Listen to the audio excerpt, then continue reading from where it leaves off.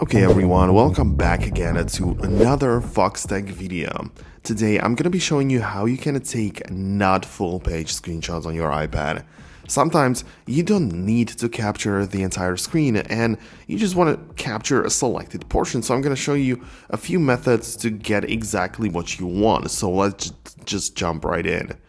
So the most common way to take a screenshot on iPad is by pressing the home button and the power button at the same time, or the volume up button if you have the newer model, but this usually captures the full screen.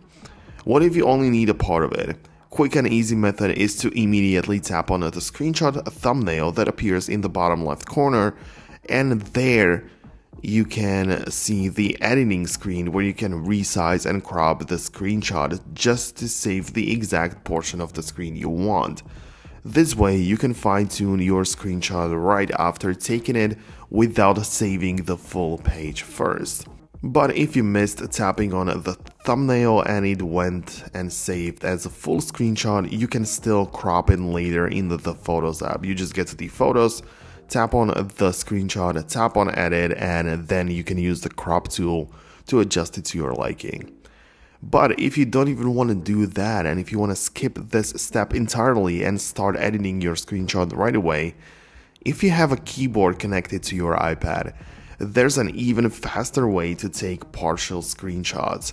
You can use the shortcut Command plus Shift plus 4, and this will instantly allow you to select the portion of the screen you want to capture. It actually bypasses the full screen capture altogether. It saves a few seconds, but it can add up and can be pretty useful.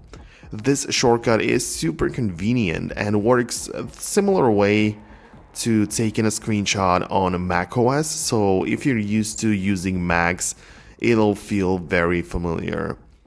Now, these methods give you the flexibility to take screenshots however you want, but this is gonna be about it for this video.